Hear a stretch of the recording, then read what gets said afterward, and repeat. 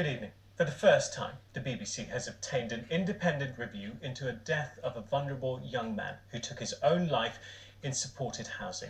Jack Ellis died in Weston-super-Mare 2 years ago. The report, which has never been shown to his family, details exactly how Jack was failed. Dickon Hooper reports. Jack Ellis was vulnerable with autism.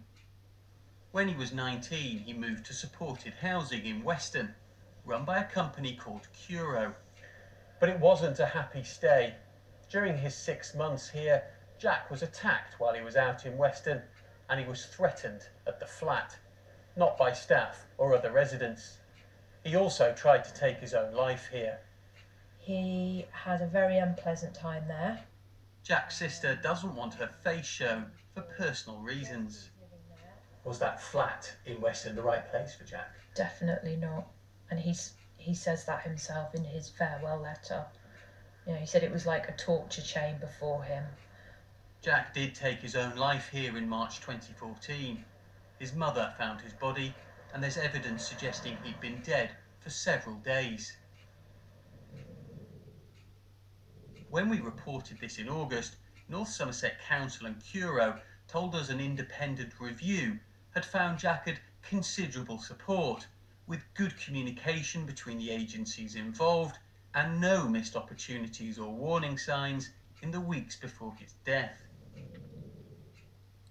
We were told it wouldn't be appropriate for us to see that review, but we got hold of a copy anyway. Yes, it does say what the council and Curo told us, but it also goes a lot further, detailing exactly how Jack was failed.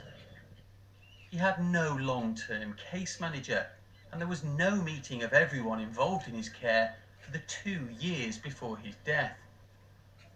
In addition, there was confusion over who was responsible for what, and it appeared to some the teenager had fallen down the gap. Nobody actually wants to take responsibility. I mean, Rebecca hadn't been given a copy of the report, so we showed it to her.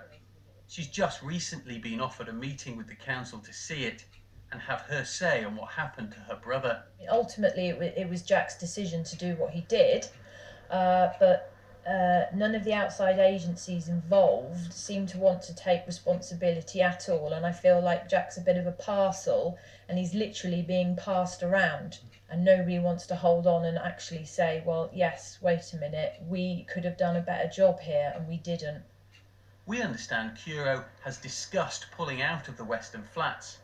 They told us they're committed to all their housing schemes and said, like the council, that they've carried out all the report's recommendations. But no one would do an interview, and no one would answer Rebecca's question. Was the Western flat the best place for her brother? Dickon Hooper, BBC Points West.